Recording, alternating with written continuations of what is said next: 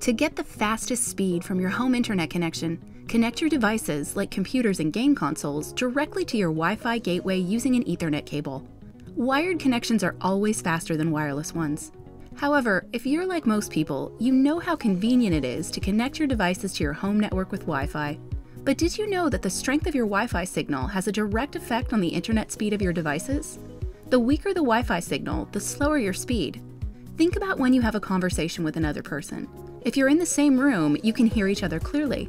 But let's say one of you walks down the hall. The further you are from each other, the harder it is to keep the conversation going, and it takes longer to communicate. As you move away from your Wi-Fi gateway, your Wi-Fi signal gets weaker. The connection between your gateway and your device can be lost or momentarily interrupted.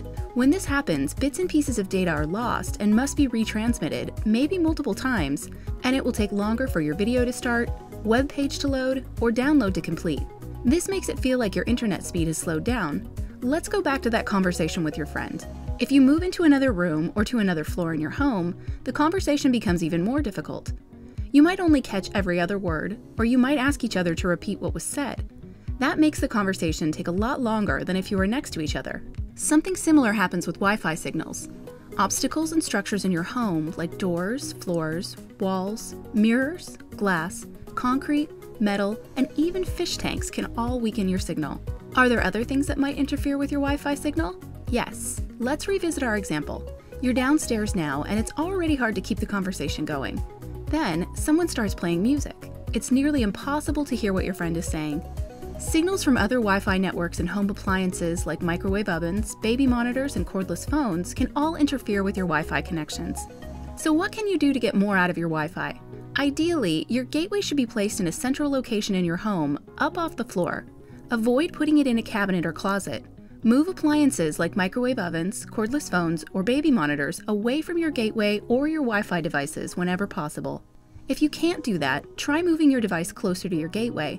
The closer it is, the stronger the Wi-Fi signal will be.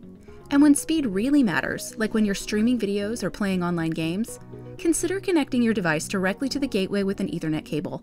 Wired connections are always faster than Wi-Fi.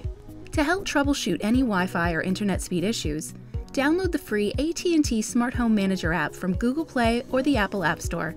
With the app, you can measure your Wi-Fi signal strength in different places and identify those weak spots.